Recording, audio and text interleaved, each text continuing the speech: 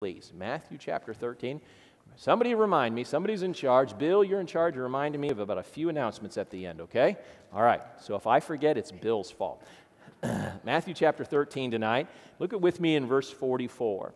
Matthew chapter 13. Now, I'll give you a fair warning.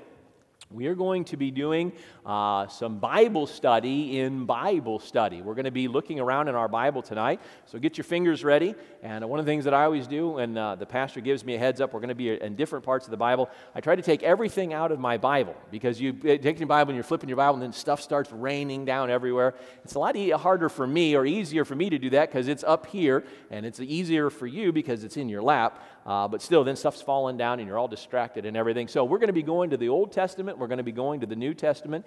As we look at these amazing parables tonight, we're in Matthew and chapter 13. Now, I want you to notice, go with me first to verse 36, because this is really important to set the setting of where we're going. And then we're going to drop down to our text verses 45 through 46. Notice here, Then Jesus sent the multitude away and went into the house. And his disciples came unto him, saying, Declare unto us the parable of the tares of the field. You see that? So it's very important. I want you to notice, as you look at a Bible passage, and you're trying to understand verses in the Bible, the context is key. You have to answer these questions as you personally, and let me help you out here. When you're reading the Bible, don't just read the Bible to read the Bible. That's not the point. All right, reading the Bible to read the Bible is not the point. And the pastor will say to you often, read your Bible, read your Bible, read your Bible. And sometimes we might get the idea, well, you know what, the important thing is just to read the Bible. Well, it is important to read the Bible, but it's important to read the Bible, listen, on purpose, with a purpose. You and I are reading the Bible, listen, to grow. This is spiritual nourishment. This is spiritual food. And so as you read the Bible and study the Bible, you ask these questions. Who's talking? Who's talking? Who are they talking to? Why are they talking to them? What's being said, and how does it apply to my life? Those are the questions you need to ask as you read and study your Bible. And so as you're reading it, you have an idea of where you are, what's going on, who's involved, what's being taught or said, and then listen, the final key is, how does this apply to my life? Application is key. So here, of course, we're in the New Testament. Jesus is teaching. We've already looked at the first 4 parables, and he was teaching to the multitudes. He was teaching to a great group of people, but then all of a sudden we notice in verse 36 there's a change of venue, change of location, and now there's a change in tone as well. Now, that brings us up to our passage. Notice here, so the first thing Jesus does privately is he goes over, he explains it. Can I tell you this? If you got a question, you know who you go to first? Jesus. If you had a question about the Bible, listen, Jesus wrote the Bible. He is the Word of God. And the Holy Spirit, who he sent to live in your heart, listen, is the interpreter of the Bible. And so if you have a question about the Bible, now, you're free to ask your pastor, free to ask your Sunday school teacher, but listen, you have direct access. Just go to the author. There's nobody that's going to explain the Bible like the Bible. There's nobody like God that's going to explain the Bible to you. He can do a much better job than I can. Now, notice in verse 44, again, the kingdom of heaven is like unto a treasure hid in a field, the which when a man hath found, he hideth, and for joy thereof goeth and selleth all that he hath, and buyeth that field. Now here's the parable. This is the 5th parable. And he said, listen, let me tell you, my work and what I'm doing here, what Jesus is doing, was about to do, he said, listen, it's like a treasure that's hid in a field. And a guy finds that treasure, and listen, when a treasure was in the field, if you would go buy the field, you buy the treasure. All right, that was a great deal. Now, but he doesn't end there. Notice in verse 45, again, the kingdom of heaven is like unto a merchant man seeking goodly pearls, who, when he had found one pearl of great price, went and sold all that he had and bought it. Now, these are twin parables. Parables that are coupled together. There's one great truth in two separate parts. And that's what we're going to learn tonight. What was Jesus teaching us in the parable of the treasure and the parable of the pearl? Let's pray. Father, we thank you, Lord, for so much, Lord, for this wonderful time, Lord, that we've had to study the Word of God, Lord, and Lord, thank you for Wednesday night Bible study.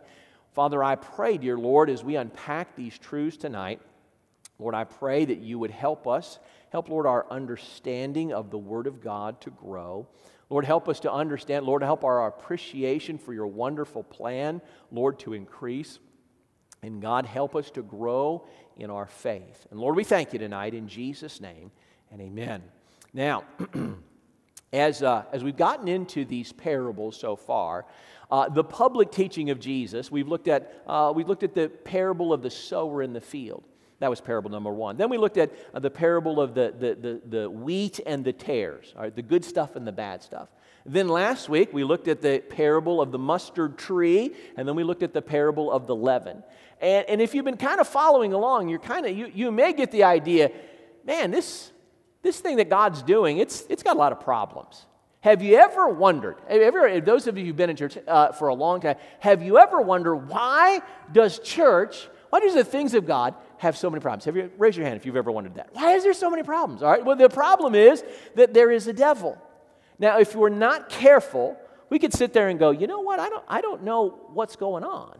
I don't know if it's all worth it. You think about this. Here's the parable of the sower, and he's sowing the word of God. It's Jesus, and it's the Christians. And listen, only 1 out of 6 responded with 100% return. Only 1 out of 6. That's a pretty measly return. And then you get into the second parable, and the devil's following right after Jesus, and he's sowing all kinds of tares and problems and issues in the church and among the church. And you're thinking, my soul, good night. This is terrible. And then we get into the parable of the mustard tree, and we see that there are people and men and denominations that want to take over the gospel and make it their own and totally pollute it. You know, like, my soul. Listen, here's the thing. Now, we could get the idea that God's up in heaven going, oh man, these guys are making a mess out of this. This is not working out like it. Nope. That is not true. When we get into with Jesus and he's in the house, listen, Jesus pulls back the curtain and he shows us from his perspective. Listen, everything that he explained so far was from our perspective. Things down here on earth that we could see, feel, and touch. He said, listen, let me explain to you what's going to happen when I plant my church and it goes forward. There's going to be a lot of issues. Listen, that should make your heart feel at rest. You know what? Everything, all the craziness that's going on, listen, okay, let me point this out. I was going to do this later.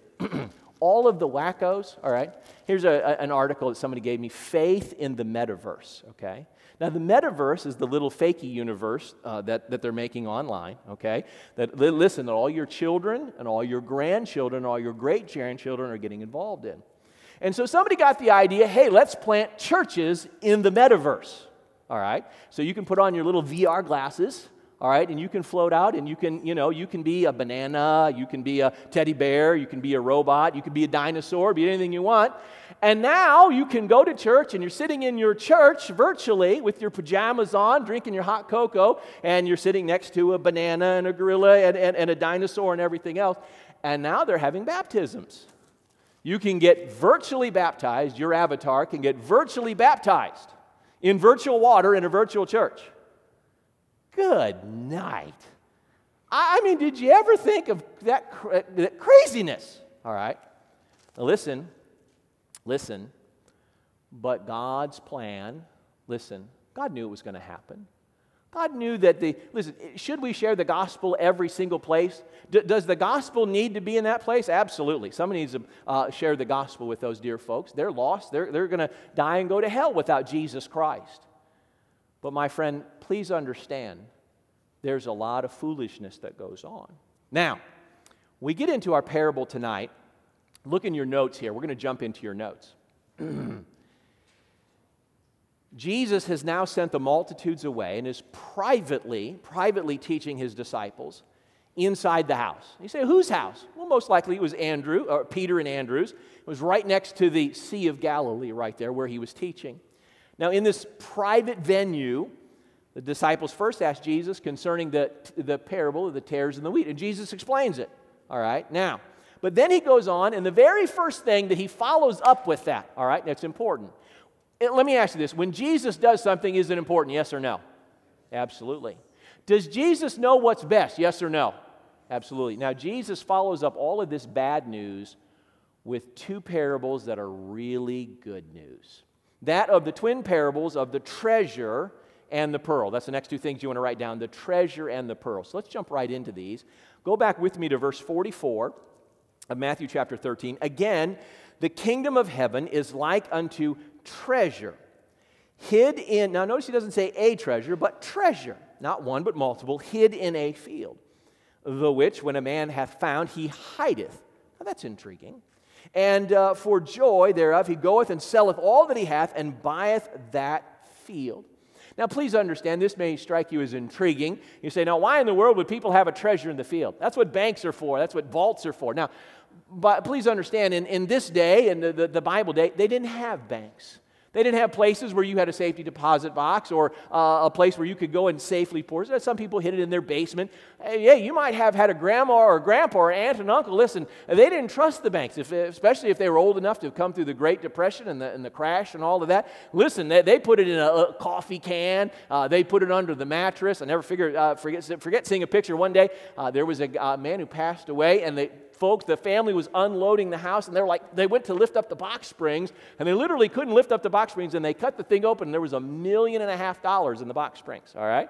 And so that's why folks go treasure hauling in some of the salvage places, because you never know what you're going to find. But this was very common. Because they didn't have banks and stuff, people needed a place that was safe and secure, so they would go out in these remote fields that nobody owned. It was just wild scrub, and they would find a secluded place, and they'd dig a hole, and they would bury their treasure. And every once in a while, something would happen, and it would get unearthed. Now listen, and so if you found a treasure, and you went and you found it, you would go down to the registrar's office and say, hey, there's a field way out there nobody's using, and I want to buy that. All right, you're playing it cool. All right, no excitement. Just who knows? You pay a few bucks for it. It's just vacant land, and you went out the door and yeah. All right, because if you have the deed to the property, you have the deed to everything on the property. And listen, if you own the field, you own the treasure, and that would happen every once in a while. Now, so how in the world is this parable a picture of Jesus' work? Let's look here in our notes. Jesus likens his kingdom as being a treasure hidden in a field. Now, for the joy of finding this great treasure, the finder sells everything that he has to legally buy the field to purchase the treasure. So what's the understanding? What's the interpretation? From the prior parables, please remember, as Jesus has been teaching, he's been building these truths, and so we can interpret some of them from what he's already told us. From the prior parables, we know that the field, it represents the world. All right? You can see that in verse 38. The buyer, here in this parable, is the same as the seed sower, and that is Jesus. All right? So the field is the world. The buyer is Jesus. So what is the treasure? The treasure in this case is Israel. The treasure in this case is Israel, his covenant people. Now, you might be saying, well, what about me? I thought for sure, Pastor, you were going to say it was the church. No, we're going to get to that. It's interesting. Jesus taught this twin set of parables, the treasure and the pearl. In this case, the treasure represents Israel. And later, as we get into the parable, we're going to find about the church is represented by the pearl. Now, there is a reason. Why in the world would Jesus say that the Israeli people were his treasure when they were actually one of his greatest problems? Well, hold your hand here in Matthew chapter 13 and go back with me to Exodus. Second book in your Bible, you have Genesis, and then you have Exodus. And in Exodus chapter 19, God is redeeming the people of Israel. He's bringing them out of the land of Egypt. I want you to notice in chapter 19 of Exodus, and I want you to notice in verses 5 and 6 what God says about his people. Notice here, he says, now therefore, if ye will obey my voice indeed, and keep my covenant, then ye shall be a peculiar, what's that next word? Treasure unto me above all people, for all the earth is mine. And ye shall be unto me a kingdom of priests and an holy nation. These are the words which thou shalt speak unto the children of who? Of Israel. God was speaking to Moses. God said, Moses, I want you to let these folks know that, listen, as we enter into this covenant relationship, as they follow me and obey me, what that does is that makes them unto me, unto God, a peculiar. That word peculiar means a distinctive. We read about that word in the New Testament that we are a peculiar people. Now, peculiar doesn't mean weird or strange. It means easily identifiable, very unique and special. All right? Now, so Israel is God's treasure. As God looks at the earth, he sees two types of people, the Jewish people and the Gentile people. Now, we're going to get into, you say, wait a minute, what about the church and the church age? Doesn't everybody have to be saved in this time and put their faith in Jesus and be a part of the New Testament? Absolutely. But we're going to get to that. All right, now, let's go back to your notes. God is not done with Israel. Please understand, God is not done with Israel, the children of promise through Abraham. The Israeli people are indeed, listen, you think about it, the Israeli people are scattered throughout the whole earth. Do you know that there are more Jewish people living in New York, the state of New York, than there are that are living in the country of Israel? That's a true statement. There are more Jewish descendants of Jewish people living in the United States, just in New York City, or not New York City, but New York, than there are living in the land of Israel. And then you go across the earth, and listen, there are pockets of people, pockets of Jewish people scattered throughout the entire world. Now listen, the price of their purchase is the precious blood of Christ. The precious blood of Christ. I gave you a reference there in 1 Peter chapter 1 and verse 18. It says, for as much as ye know that ye were not redeemed with corruptible things as silver and gold, from your vain conversation received by tradition of your fathers, but with the precious blood of Christ, as of a lamb without blemish and without spot. I also gave you there Isaiah 52 and verse 3. You can look this up later. It says this, for thus saith the Lord, ye have sold yourselves for naught, and ye shall be redeemed without money. Now, next thing you want to write down here, the church age. The church age, in your notes here, the church age is just a short interlude. It's an insertion into God's larger plan to redeem and to restore His covenant people of Israel. Listen, the promises made to Abraham and to his descendants, listen, those were not nullified in the church. Those were not nullified by Jesus. They were fulfilled in Jesus. And listen, during this age, do Jewish people need to put their faith and trust in Christ to go to heaven? You better believe they do. There's no other name under heaven given among men whereby we must be saved. But listen, my friend, listen, the church age is going to come to an end. It started with Jesus. Jesus founded a church, and then at Pentecost He empowered the church, and then He sent the church out. And listen, my friend, when we get to the beginning of the book of Revelation, the church is raptured out, and we're gone. But listen, God's plan and attention then moves back to His people. God's going to call up 144,000 Jewish evangelists, and they're going to go all through the nation of Israel. Then they're going to go all over the world, reaching not only their people, but all people in the name of Jesus. But the church is going to be gone. Now, you say, where's that in the Bible? Notice with me, go back with me to the book of Romans. In the New Testament part of your Bible, go back with me to the book of Romans. So you got Matthew, Mark, Luke, John, Acts, and then Romans. Seventh book of the Bible, seventh book of the New Testament. Go with me to Romans chapter 11. Romans chapter 11. Start with me in verse 25. Notice here, says this. And Paul is talking to New Testament Christians here. He said, for I would not, brethren, that ye should be ignorant of this mystery, or unknowing of God's mysterious plan, lest ye should be wise in your own conceit. See, what happened was there were some New Testament Christians going, look at us. Yeah, that's right. Woo-hoo, we're special. God loves us. And they were looking at the Jewish people and say, God's done with you. All right, and then Paul said, whoa, hold on a second. Actually, the Lord did. He said, listen, lest you be wise in your own conceits, that blindness in part is happened to Israel. Not all of the Israelis reject the Messiah. A lot of them have. But listen, some of them have not in full, but in part. Listen, until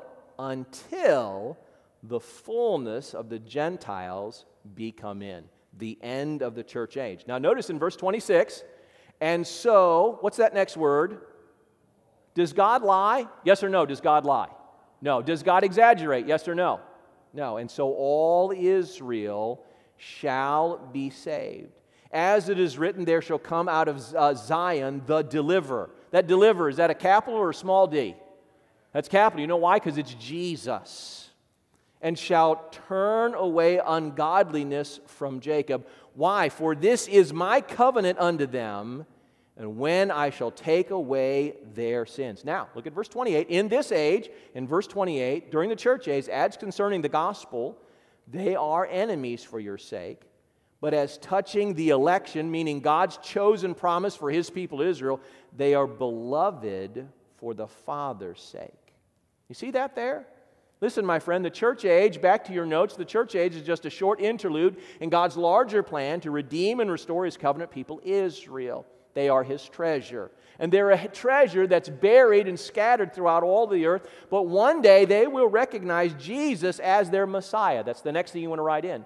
They will, you say, I don't know. Where is that? Well, go back with me. Let me take you to one other verse here. Go back, find the book of Matthew. All right, find the book of Matthew. And then keep going back. And you got Malachi. And then you find Zechariah. If I would have just told you to find Zechariah, you guys would have been like, where's that in the index? And where's that? But it's real easy to find Zechariah. You find Matthew, and then you find Malachi, and then you find Zechariah. Zechariah chapter 12. Look at Zechariah chapter 12. Notice with me in verse 10. Zechariah chapter 12 and verse 10. This is, of course, an Old Testament prophet speaking to the Jewish people. Look at Zechariah chapter 12. Notice verse 10. He says, and I will pour upon the house of David and upon the inhabitants of Jerusalem the spirit of grace. Listen, my friend, salvation is always by grace and supplication. And they shall look upon who? Me. This is Jesus, whom they have what? Pierced. And the Bible says that whom they have pierced, and they shall mourn for him as one mourneth for his only son, and shall be in bitterness for him as one that is bitterness for his firstborn. Listen, my friend, when God raptures the church out, and when God raises up the 144 Jewish evangelists, listen, the blinders of the church age are going to be taken off, and listen, the light bulb's going to go on, and they're going to go, it's him. It's him, the guy that was pierced, this Jesus, he is the Messiah. And they're going to, you know why they're going to mourn and cry? Because for 2,000 years, their mom and their dad and their grandma and their grandpa and their great-grandma and their they missed it. By the way, that's why you and I need to get the gospel to everyone. Listen, Jew and Gentile in this age. Listen, my friend, there's when the church is raptured out. And God's focus and plan goes back to the Jewish people. Listen, the blinders are going to come off. And they're going to see and recognize that Jesus is their Messiah. And listen, just like what happened to the Apostle Paul? The Apostle Paul went from the crankiest, meanest, nasty opposition to the gospel to the guy who was the most passionate, on fire for Christ. And that's what's going to happen all over the world. And Jesus said, listen, this is my treasure. These are my people. It's a wonderful thing. And so that is the treasure hidden in the earth. But he doesn't end there. Go back with me to Matthew chapter 13. Matthew chapter 13. So Jesus said, listen, my kingdom, what I'm building, listen, right now there are some parts of it that are hidden in the world, but he says, I love them, and I bought them, and I've redeemed them. But where does that leave us? Notice here in Matthew chapter 13, again, the kingdom of heaven is likened to a merchant man seeking goodly pearls, who, when he had found one pearl of great price, went and sold all that he had and bought it. Oh, my friend, listen, thank God Jesus didn't end there with the treasure hidden in the field, but he continued on with this second parable, the pearl of great price. In this parable, the kingdom of heaven is also like a merchant man who is seeking goodly pearls, goodly pearls. And when he found one pearl of great price, he sold all that he possessed to purchase it. So we see the similarities. In Israel, they were a treasure. Listen, there are many. But it's very interesting the symbolism Jesus uses for the church. Not multiple treasures, but one, the pearl. Now, does Jesus know what he's doing, yes or no? Absolutely.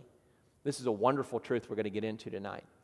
This parable is similar to the first, but different in that the pearl represents the church. It represents the church. It also, by the way, individually represents you and I, and we're going to get into that. God's plan of salvation included both the Jew and the Gentile, not now in the church age as two separate people, but one new organism.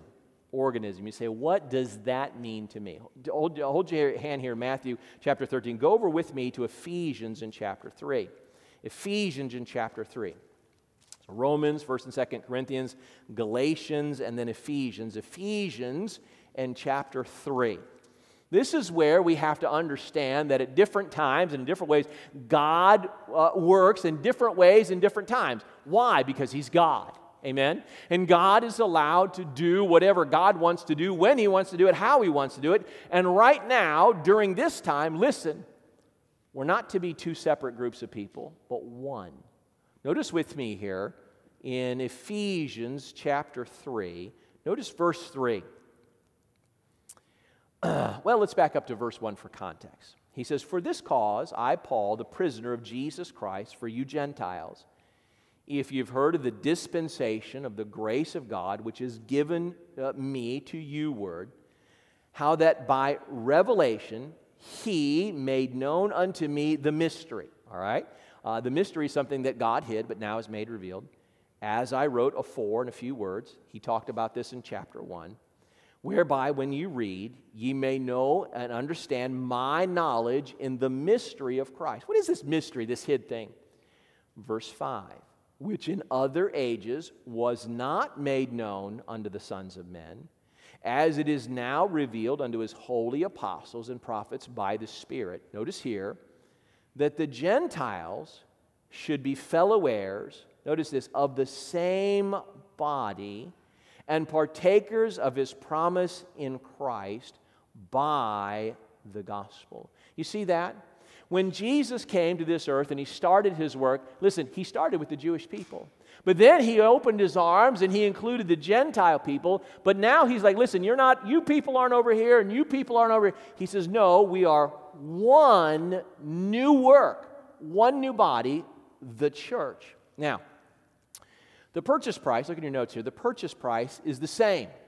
It's the blood of Christ. But the pearl represents not many pieces of a treasure, but one single pearl, one treasure of great price. One single treasure of great price.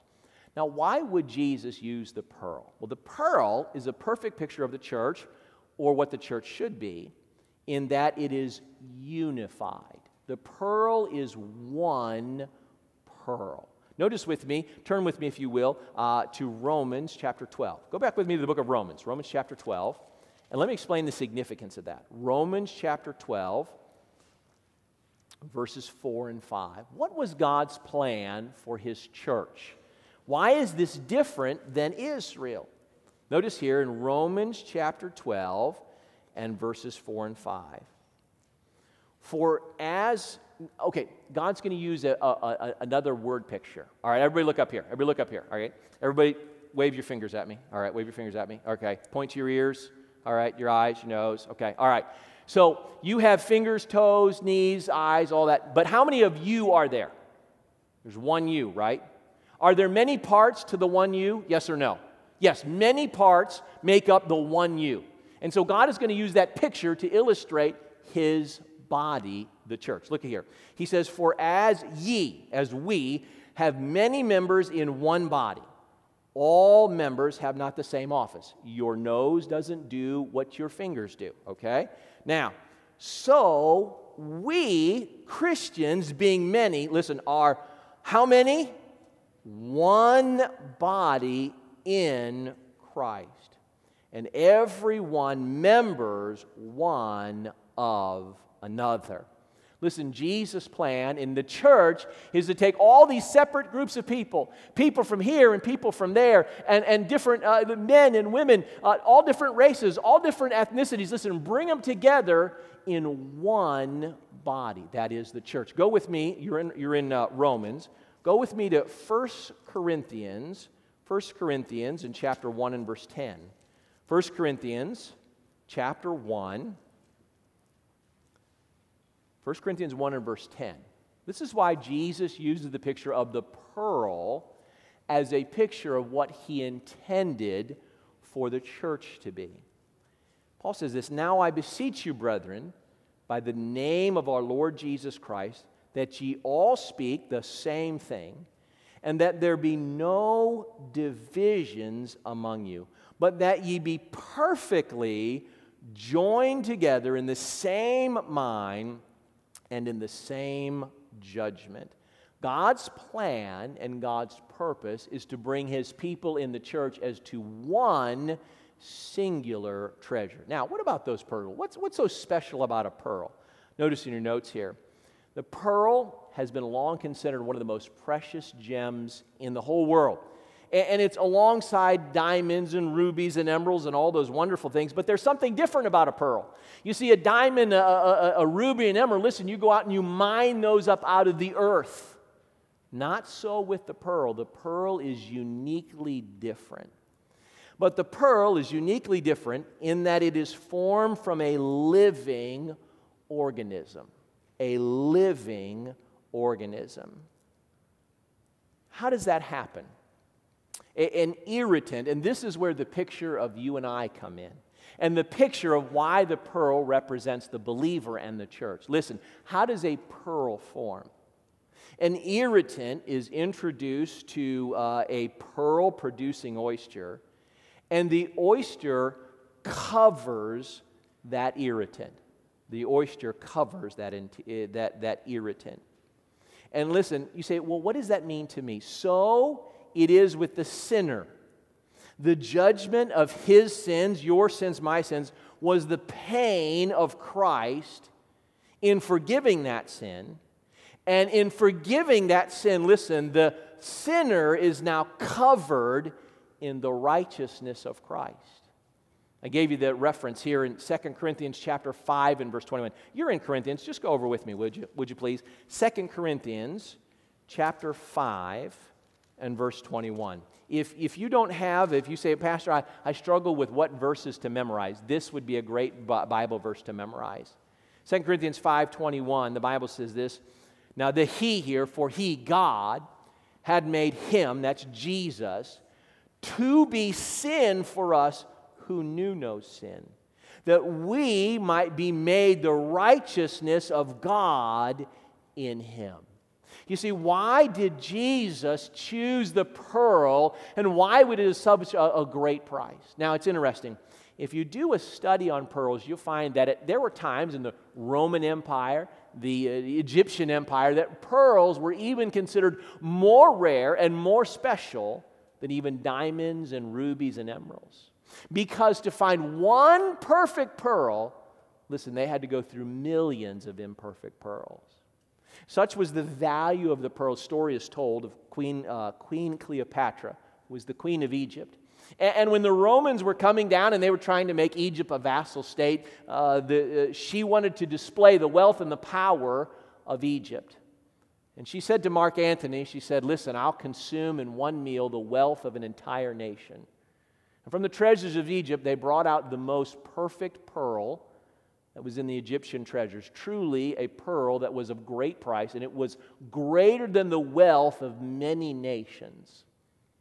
And Queen Cleopatra had in her hand, true story, you can look it up, had in her hand a grape vinegary type drink, and she took that pearl and dropped it and dissolved the pearl of great price and drank it. And truly she consumed in one meal the wealth of an entire nation. It was simply to demonstrate the wealth and the power of Egypt. Blew Mark Antony away. Listen, the truth is listen, the pearl represents a great, rare treasure. You see, what happened was there was a day that you and I, listen, we entered into Christ. We and our sin were that irritant. Listen, Jesus paid the price for my sins and your sins. Now, what happens when that irritant gets into Christ? It's an instantaneous thing. It happens instantly, all right? But then, over a period of time, and that's a picture of salvation. Salvation is instantaneous. But over time, listen, the pearl, here's your $5 word for the day, accreates. Ooh, okay, accreates. It covers the pearl. It puts a lustrous, beautiful covering. It takes away the irritant and it covers it with itself. That picture is a picture of what happens to you and I. When we were nothing more than an irritant, a sinner separated from God, and we were entered into Christ, listen, His precious blood covered us. It's a picture of salvation. Now, a pearl doesn't form overnight. What happens is over time, that oyster continues to cover and cover and cover and grow and develop. You know what that's a picture of? It's a picture of sanctification. And the end result and the end product of that pearl, in your notes here, the irritant is introduced to the pearl, producing oyster, and the oyster covers that irritant. Now, let me go on down here. The process of making the irritant into a pearl, it takes a long time. That's the process of sanctification. Let's go to one last place. What is the end result? Go with me to Ephesians in chapter 5. Ephesians chapter 5, the Lord uses yet another illustration. Let me illustrate. Ephesians chapter 5, we're going to go to verse 25. God uses another illustration of how beautiful, how perfect, how precious the church is to Him. Now, it's interesting that pearl is not many different pearls, but one pearl. Do you know that you individually were a pearl of great price to Jesus? Do you know that? You were a pearl of great price. Listen, your sin was an irritant to Christ. Your sin was the pain of Christ on the cross. He died He died for the sins of the whole world, but it has to be personal. He died for your sins. And thank God, Jesus, as you entered into Jesus, listen, He covered you with His righteousness. He made you, listen, I'll make it personal for me so you don't get offended. Jesus took me, and I was nothing but a piece of trash. But when I entered into Christ, listen, He covered me with His blood, and He gave me His righteousness, and He turned me into a treasure. That's a precious truth of the pearl. And God continues to cover me with His righteousness. And listen, and He continues to grow me. And it's a picture of sanctification and growth. And what is the end of this? Notice here in verse 25, it says, "Husbands, love your wives, even as Christ also loved the church." Not churches, the church, the one, the pearl. "And gave Himself for it." Why? So that He might sanctify. That means to bring it to Himself and cleanse it with washing of water by the Word. Now notice verse 27 and verse 28. Verse 27, that He might present it to Himself, a glorious church, not having spot or wrinkle or any such thing, but it should be holy and without blemish. It's the picture of the pearl. It's the picture of the wonderful riches of Christ. Listen, you and I look at ourselves and we're deeply flawed. You know what we see? We still see the trash. We still see the irritant. We still see the sin. But listen, God sees us as covered. God sees us already is perfected in Christ as the pearl of great price. Listen to me. God brings us together as the church. It's a wonderful picture. Jesus said, listen, let me pull back the pictures, the curtains of heaven. He said, I know everything you see down here, it looks discouraging, it looks daunting, it looks like it's all for naught, but Jesus said, listen, let me show you what I see. I see treasure. That's what I see. Listen, let me make some personal applications here. It's in your notes. Number one, applications from these two parables. Number one, God is not hindered by either the tares of the devil, the destructive working of mankind. Listen, it doesn't diminish the value of each individual sinner and the treasure. Number two, God views His people as priceless treasure. That'll change your life. If God is just the mean old man upstairs trying to get even with you and trying to keep you in line, listen, that changes your total relationship with God. But when you recognize that God looks at you and says, that's one of the most priceless treasures, you think of how you care for a treasure. You think of how, well, I don't know, what's the most you think in your mind, what's the most valuable thing you own right now? The most valuable possession, and how do you guard that? How do you care for that? How do you steward that? That's how God sees you. That'll change your life right there. Number three, God is not done with Israel. Please don't make no mistake. Yes, do people in the church age, must they be saved? Must they be a part of the body of Christ? Must they put their faith in Christ? Absolutely. There's salvation no other way. But listen, my friend, the church age is going to come to an end. God's not done with His people Israel. Don't write them off. All right? And then lastly, God is building and polishing His pearl, which is the church, which is each one of us. Wonderful truths from these two parables tonight. Let's pray. Father, we come before you this evening, and we thank you, Father. Lord, we thank you for this wonderful truth. Lord, just a few little verses, but yet, Lord, when we unpack them, when we unlock the truth that lies underneath, Lord, it grows into a massive, massive, Lord, wonderful, beautiful truth and picture. And Lord Jesus, we thank you for being the master parable teacher.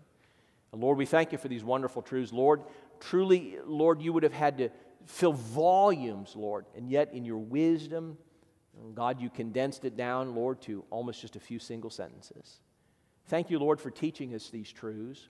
Thank you, Lord, for the wonderful, Lord, balance of Scripture, Lord, that unlocks these truths for us.